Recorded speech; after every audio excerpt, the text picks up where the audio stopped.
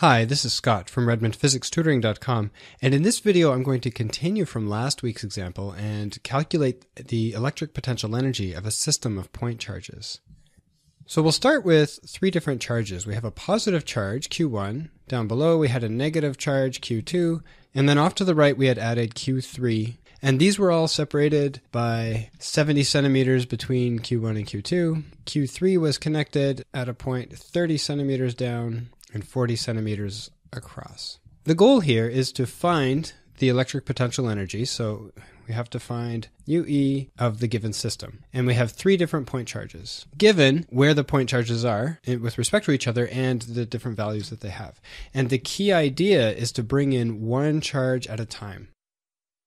When we put the first charge there, that's Q1, before we put that charge there, there's nothing there. There is no electric field, there's no potential function, so the electric potential energy is actually zero of a single charge. So what we do then is we bring in the second charge. Now we can calculate the electric potential energy between these two charges, so I'll call it U12 to show that it's between Q1 and Q2, and we calculate this as K Q1 Q2 over R12.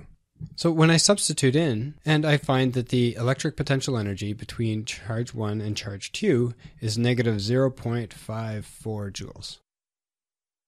Now I'll just point out a few different things about this function for calculating the electric potential energy of a pair of point charges. There are no absolute bars on here, so it's possible for the potential energy to be negative. Another thing to notice is that on the bottom, R12 is not squared, so this looks an awful lot like what we see for the force, Coulomb's law, but again, R12 is not squared in this case. The third thing to notice is that when R12 approaches infinity, the potential energy between these two charges goes to zero. Now I'm going to bring in the third charge. Q3 is positive 2 microcoulombs, and it's located a distance 0.4 meters away from the line connecting Q1 and Q2. When I bring in Q3, I need to actually look at the interactions between Q1 and Q3 and Q2 and Q3. I have two different things to look at.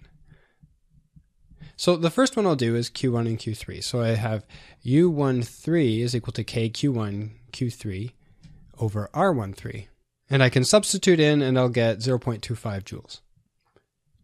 When I solve for the electric potential energy between Q2 and Q3, I have K Q2 Q3, and I can substitute in and I'll get negative 0.19 joules.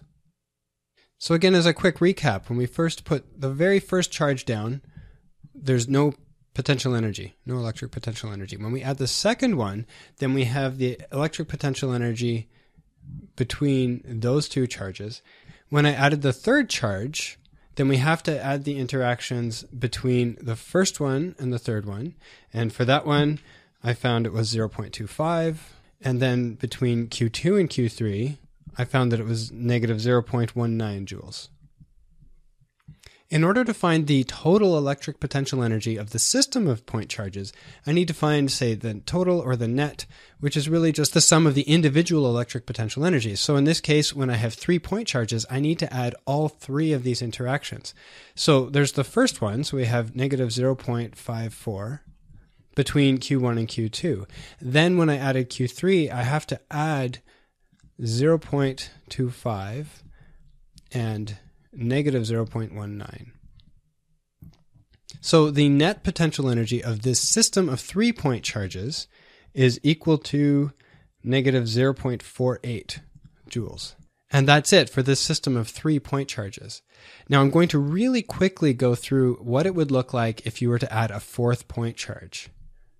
I'm going to add Q4 as negative 4 microcoulombs. In terms of the position, I'm going to just put Q4 in across from Q3 so that it's symmetric and I can just reuse many of the same distances.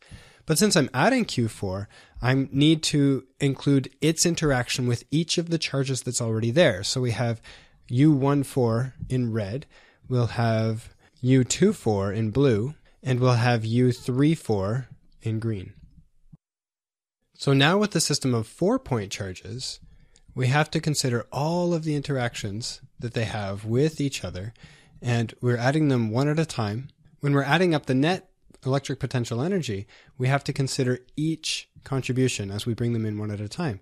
So U net, first we had U12, but then we need to also add U13 and U23, and then we had to add U14, U24, and U34. And this gives us the net final potential energy for this system of 4-point charges to be negative 0.69 joules. If we had a fifth charge, we would just add U15 plus U25 plus U35 plus U45, and so on with 6, 7, and 8. And at this point, the theory is fairly straightforward. You just keep adding the interactions with all of the other charges, but you really shouldn't be asked for even 4 charges, I think, on a test, because the additional charges don't really change your understanding of physics very much. It just requires you to do a lot more math. I'm Scott Redmond, and I help students pass physics. If this video was helpful to you, please like it in YouTube to let me know.